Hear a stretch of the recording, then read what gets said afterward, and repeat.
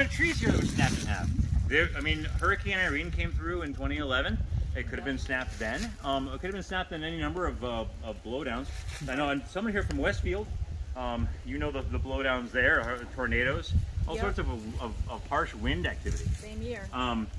You find a lot of trees that are snapped in half and then have started growing back in old growth forests, and that's where you get a lot of stag-headed trees, because they don't tend to fall from the roots quite as much.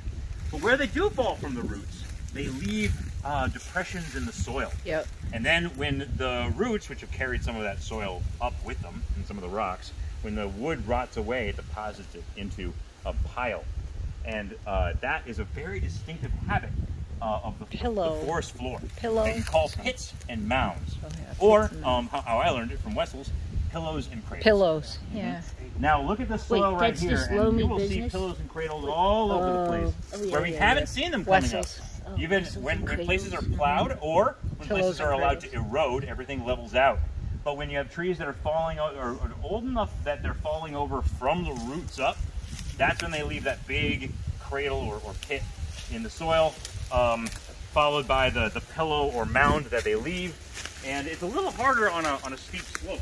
A great place to see old growth forest on a level ground is the Bryant Homestead in Cummington. Yeah. And they've got pillows and cradles to die for, because it's flat.